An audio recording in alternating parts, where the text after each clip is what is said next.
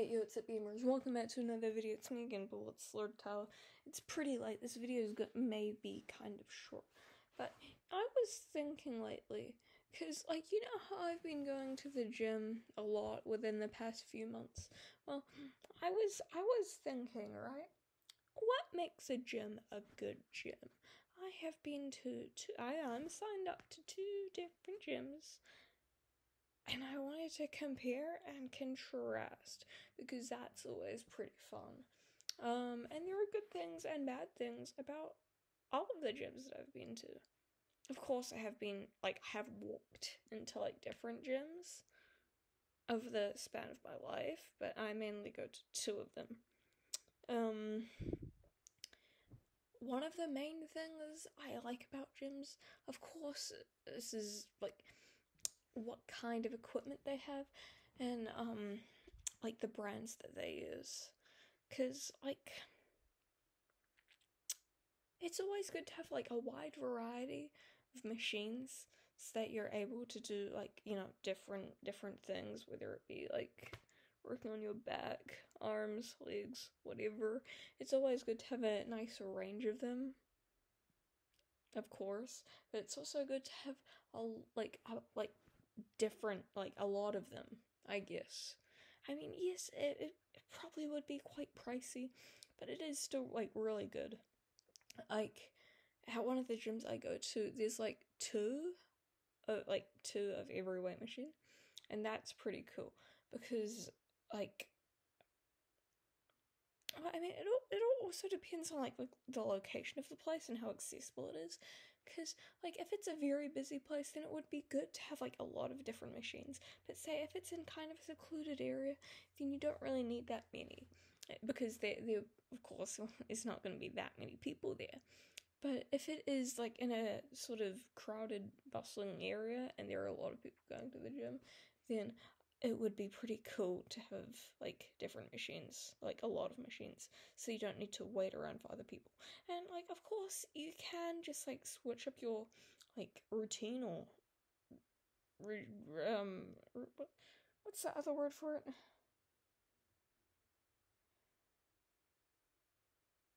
I don't know, but you could just switch up your routine to adapt to what's available, basically.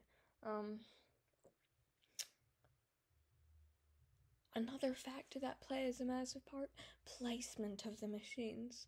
Because at one of the gyms I go to, before it got upgraded, that there's a window wall here, right? And then you have weight machines over here facing into the inside of the gym. And then just a meter away, right, you have the cardio machines facing towards the weight machines. So if you're on either of those things, then you get the person on the other side staring directly into your soul the entire time. So you could be running on the treadmill, right?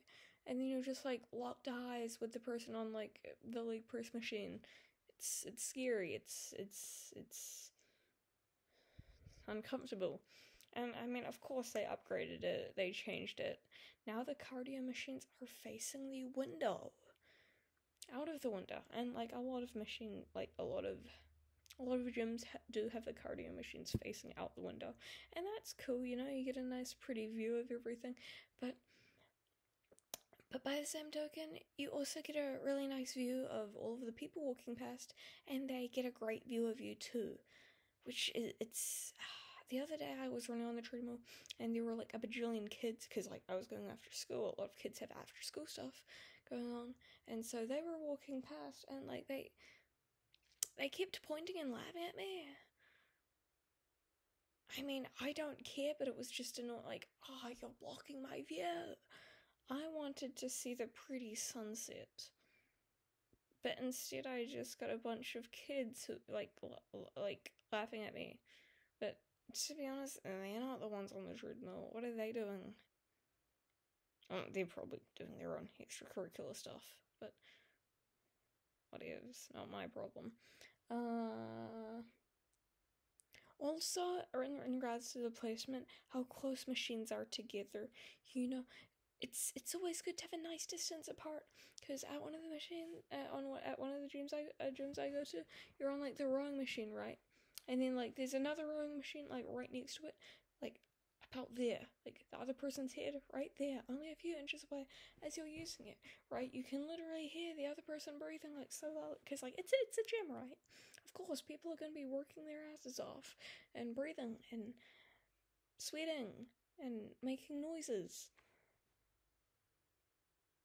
And you're doing the exact same thing too, and it's kind of icky having that like really close to me. It's kind of off-putting, but whatever, not my fault.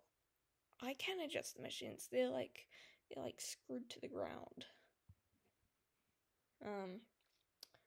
Also, in regards to machines as well, some of them they're actually quite budget.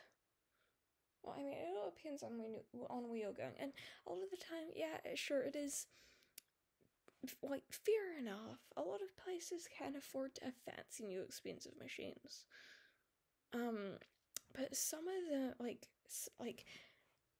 there was, like, a front row machine at my school weights club. I used it, nobody really uses it, but I used it. It felt like it was going to fall apart. No, like, literally, like, I sat on it, right? Not only was it, like, all of the foam had, like, practically deteriorated, so it just felt like I was sitting on a hunk of metal, or that, technically it is just a hunk of metal, but yeah, the foam had deteriorated, as I, like, the bar things were quite far away, so I had to, like, really extend my arms to grab it, and then, like, it kept jiggling. It was literally probably held on by, like, actually, I think they were separate pieces. The thing that you sit on and then the thing that you pull. Felt like it was separate, basically. And it kept wiggling, like, a lot. So I only did, like, a few sets on there, because I could not finish using that. I tried.